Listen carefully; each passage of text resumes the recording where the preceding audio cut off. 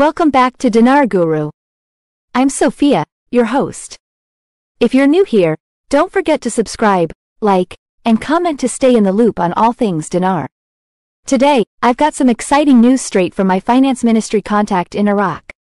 He's urging us to keep a close eye on the developments, especially when it comes to a new rate.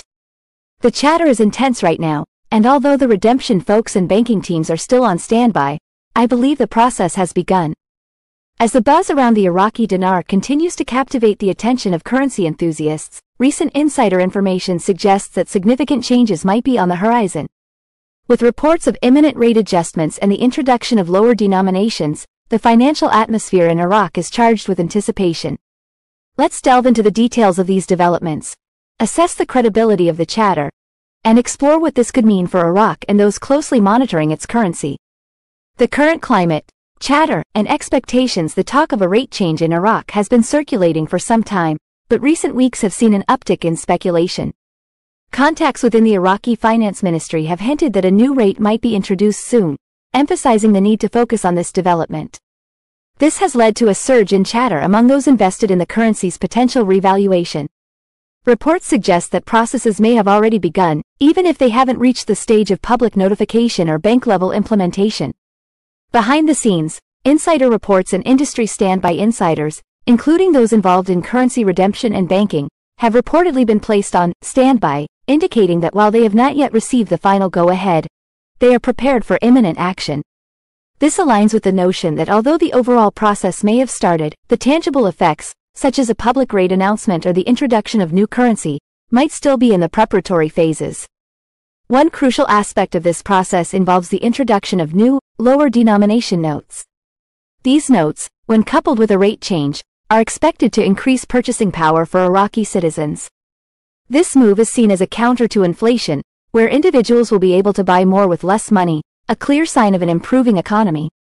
The role of the central bank and government officials. The Central Bank of Iraq, CBI, and key government figures, including Governor Ali Mohsen al-Alak and Prime Minister Mohammed Shia al-Sudani, are believed to be instrumental in these developments. There is speculation that they are deliberately holding back the release of lower denomination notes until the appropriate time, presumably when they can announce a new, higher exchange rate.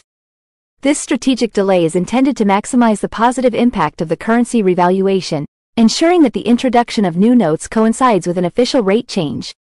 Economic indicators and the need for change. Iraq's economic landscape has been in flux for years, with ongoing challenges such as political instability, reliance on oil exports, and the need for structural reforms. The potential rate change and introduction of new currency notes could be seen as part of a broader effort to stabilize the economy and instill confidence in the dinar. The promise of increased purchasing power for Iraqi citizens is particularly significant. If successful, this move could help curb inflation, increase consumer confidence, and stimulate economic growth. For the average Iraqi, being able to purchase more with fewer dinars would represent a tangible improvement in their standard of living. A look at the broader impact. The impact of a rate change in Iraq would extend beyond its borders, especially for those who have invested in the dinar with the hope of future gains. A revaluation could potentially lead to significant returns on investment, particularly for those who have held onto their dinars during periods of uncertainty. However, it's important to approach these developments with caution. While the chatter and insider reports are promising, nothing is guaranteed until official announcements are made. The complexities of Iraq's financial system, coupled with the country's political and economic challenges, mean that any changes could be subject to delays or revisions. Historical context. Currency revaluations in Iraq. To understand the potential implications of a rate change, it's helpful to consider Iraq's history with currency revaluations. Over the past few decades, the dinar has undergone significant fluctuations, influenced by factors such as wars, sanctions, and economic reforms.